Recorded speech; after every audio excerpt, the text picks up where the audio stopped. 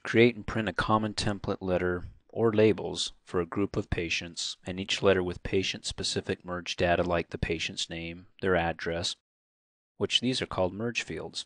So if we want to go ahead and create a basic template, for example, let's say that we're moving our practice and we want to notify all the patients that we have in Advanced MD, go under the master files, down to templates, and then click on patient document templates.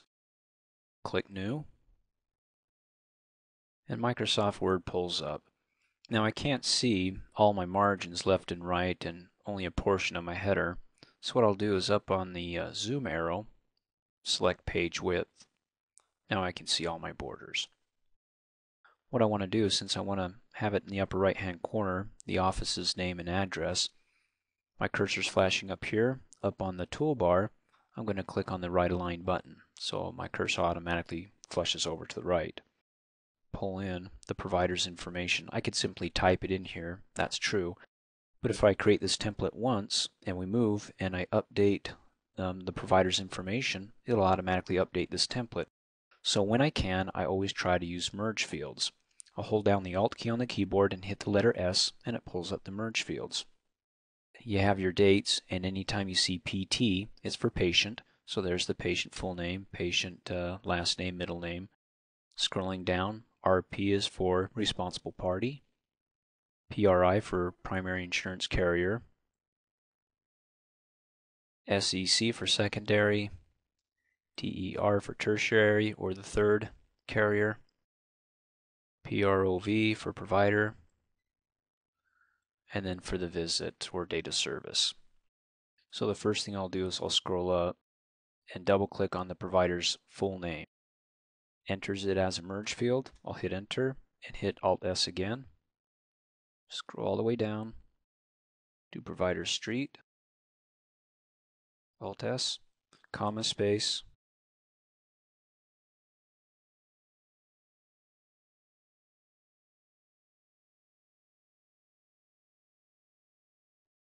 now when you're finished entering in these merge fields, make sure you have spaces between them, at least one, because if you don't and they're locked or kissing together, you're going to see a lot of weird things happening when you try to generate your mail merge later on. So we'll make sure we have spaces. Hit enter and you'll notice I'm still aligned to the right. So up on the formatting toolbar, I'll click on the align left button. Then I'll hit enter again. I'll double click and enter in the date today merge field. So anytime I generate this mail merge, it'll pull in the current date. Next, let's enter in the patient's full name. And then dear. You know what we could do is we could copy and paste the patient full name merge field down here, and it will show up twice in our merge letter, one under the for the address, and then the second time down here. Highlight it, hold down the control key on the keyboard, click and drag. You'll see the little plus sign next to my cursor, and when I let go of the mouse, it automatically populates or brings a copy over of the patient's full name merge field. I want to pull up again the provider's full name. Close it up.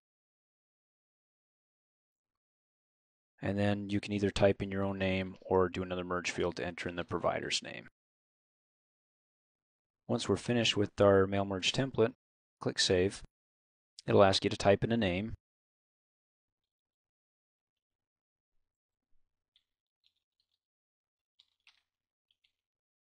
And then you'll notice down here you can't click OK until you actually type in a letter or two in the description.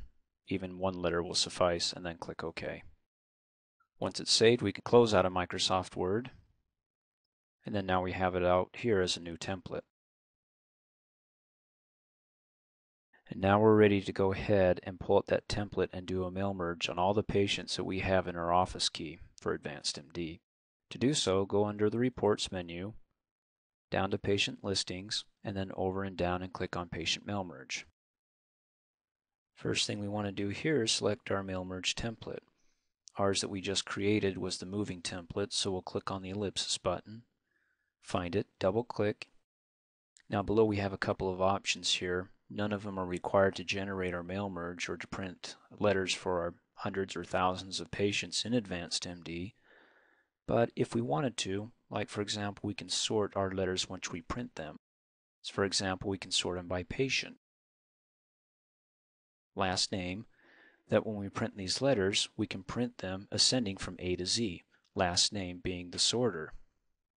We can also, after the sort by last name, go ahead and sort again, but this time by first name. So what will happen is, let's say we have a bunch of patients with the same last name as Smith. After it sorts them by last name first, and say we have 20 Smiths, it'll then look to the first names within the Smiths and sort them by the first names. Of course, you can do it descending by checking the box. Down below is the filter option. Now, if there's certain types of patients you want to send these letters to, like let's say all the patients that are in Utah, well, if I go ahead and click next, it'll only generate the mail merge for the patients that have a Utah value. Instead, I want to pull all the patients, so I'll leave the filter by category to blank. And click next when you're finished here. It generates a preview for you to look at. Basically, what you want to see here is to make sure you see something. If you don't see anything, there's one of two things you can do. And click the back arrow and check your filter and either change it or set it to blank.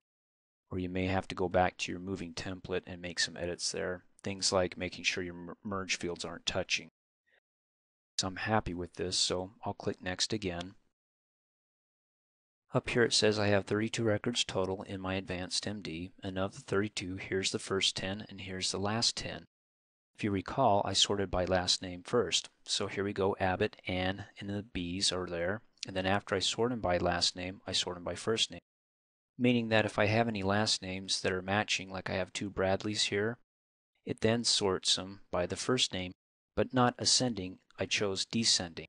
So there you go, the O before the E in John and Jeff. If I'm happy with this, the last step is to click the Finish button. Pull all your patients up in Microsoft Word. If you recall, I had 32 records, so down below on the stats bar, I have one page of 32. I'm looking at the first page. Pulls in all the information from the patient and also from the doctor. And scroll down and look at them page by page. And if they all look good, or I want to make special reminders to certain patients, like let's say Anne, click in here, maybe delete some information, type some extra information that's proprietary to Sandy Ann. And so when I print this off, she's the one that gets a special note and everybody else has the same thing. When you're finished, you can go ahead and click the print button or click save to save it for later.